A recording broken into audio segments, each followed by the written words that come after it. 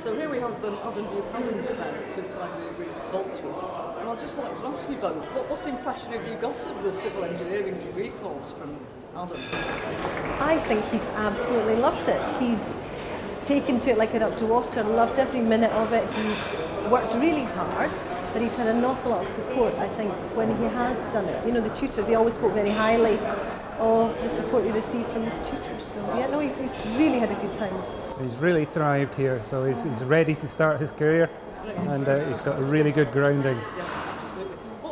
What's the biggest difference you've seen in Adam since? Oh, he has matured over the years he's been here. Certainly,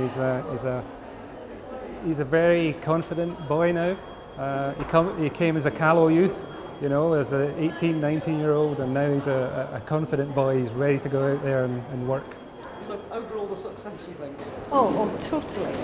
I can't speak highly enough, I think, for the department, because I think they've recognised an interest there that Adam had, and they've really fed that interest, and he's just shown.